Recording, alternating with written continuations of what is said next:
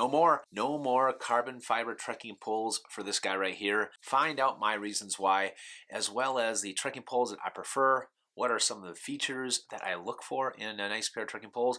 Which ones you'll probably see me testing next out on the trail. So don't go away.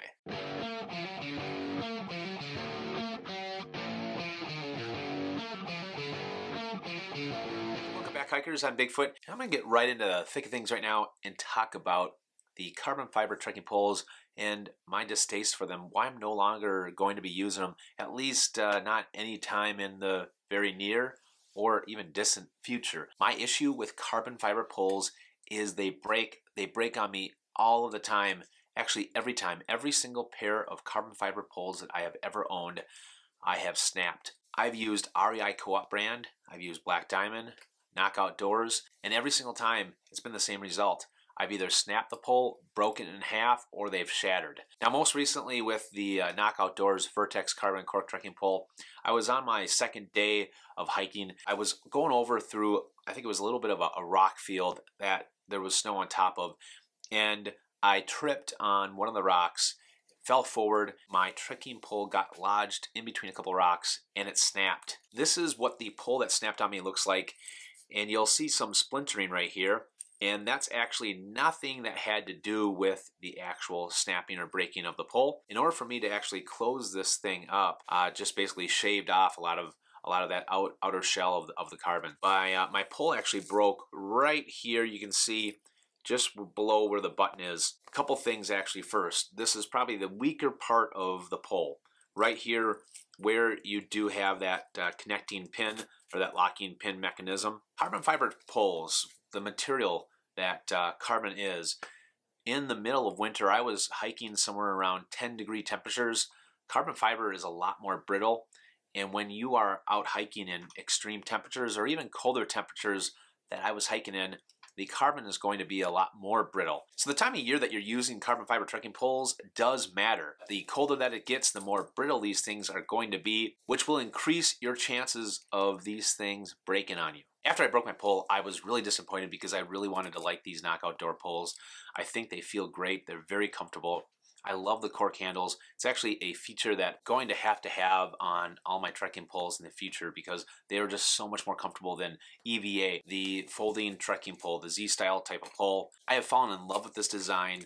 I love it because when I'm hiking out there on the trail and I don't want my poles anymore, it's so easy for me to fold these things up and stuff them away on my side pouch. I usually stuff them on my left side, and at the drop of a hat when I want to pull them back out again, it's so convenient for me just to pull them right out of my side pocket. I don't have to take off my pack.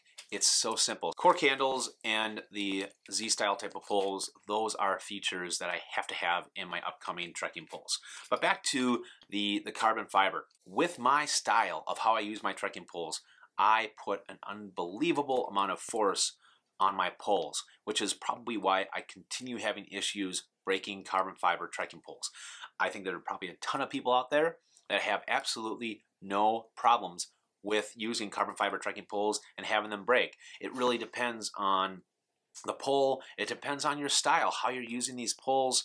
I beat the living crap out of poles. I can no longer use a carbon fiber material. I have to use an aluminum material. Every single major trekking pole company is going to be carrying a carbon fiber and an aluminum style trekking poles. Just like Knockout Doors, they have an EVA and a cork trekking pole. They're actually getting rid of their EVA, and if you want a really decent pair of poles that are going to cost you next to nothing, I think it's $24.99, go to their website and you actually can score a pair of their EVA aluminum poles for about 25 bucks. Now this last year I tested probably about half a dozen trekking poles out on the trail at various times of the year. To AMT I used the Lakey Microvarial Cortec trekking poles. I loved the design, again with the folding trekking pole is a Z-style type of pole, but their Cortec handle, which is a popular handle, I really didn't like. I liked when I was using it, but once I had a chance to be able to use a trekking pole with a cork handle, which were the Knockout Doors, those were the first cork handles that I ever used.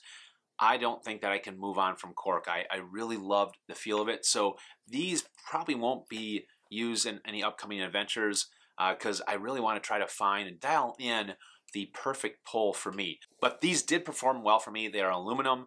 They were really strong. Lakey has great customer service, And the nice part, and this is something that you want to consider when you're out there on the trail, is you can just about find in every single outfitter accessories for Lakey poles. When I was on the AT, almost every single outfitter had all of the accessories and parts that you need for your Lakey poles.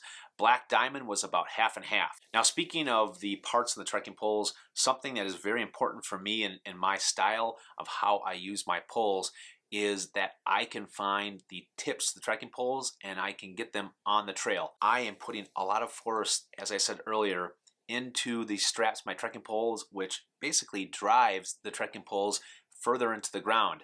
Whether I have the small baskets or I've even used bigger baskets, that tip is going to sink into the ground. I have a difficult time sometimes being able to remove my trekking pole out of the ground as I'm trekking forward. So what happens then is my tip starts to bend. As you can see right here, this is actually one of my Black Diamond poles. This is actually the pole that I use on my Appalachian Trail through hike of 16. But you can see it starts to bend like this.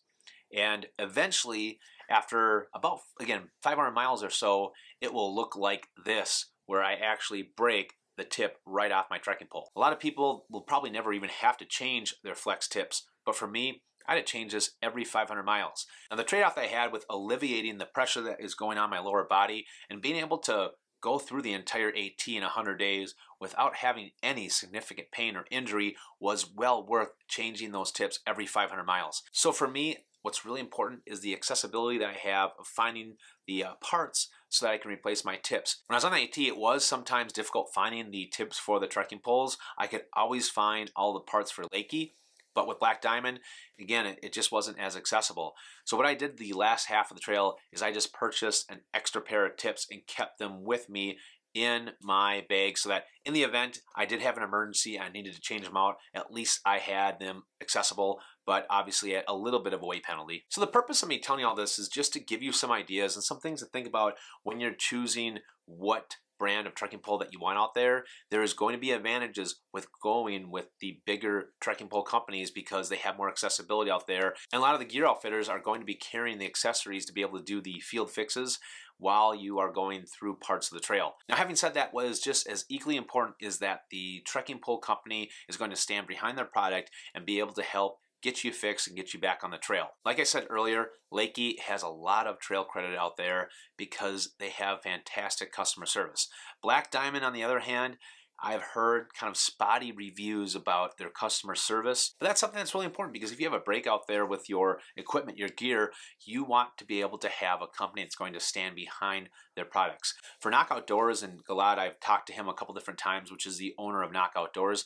He will do whatever it takes to make you happy. If you had a malfunction with your poles, he will send you a part, or if he needs to send you a new pair of trekking poles, I know he's done that. So I can confidently say that Knock will also be a company that you can trust that they are going to do whatever they need to make you happy. Trekking poles that you're going to see with me on the trail, number one, you'll see me out there with the Knock Outdoors aluminum cork trekking pole.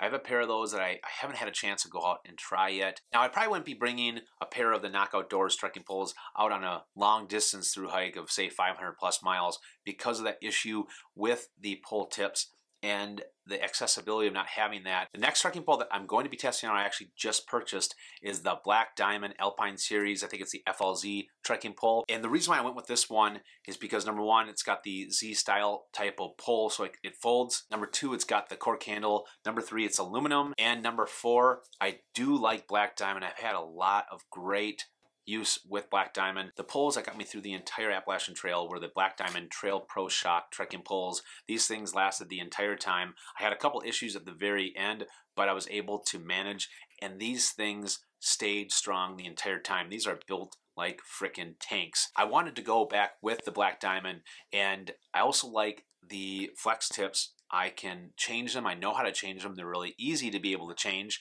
and they're easy to get as well. So those are reasons why I'm going with that particular Black Diamond pole. Most important to me is number one, durability, first and foremost. Number two is comfortability, and number three is compactability. Now, if you open up the show notes below, I'm going to have a bunch of trekking poles that I personally recommend, what I would personally be using out there. I'll also throw in a couple of the carbon trekking poles that have great reviews, ones that I've heard good things about. Maybe I haven't personally tried, but If that's something that you really want to go with, I'll have that in there below. So if you guys use trekking poles out there, what features are really important to you? Which poles do you use? What do you recommend? What's worked out well for you? Hikers, that's all the time that we have for today. If you found the information in this video useful or you learned something, please give me some love by liking the video, subscribe to my channel, stay tuned for many more sightings, and remember to always follow Bigfoot.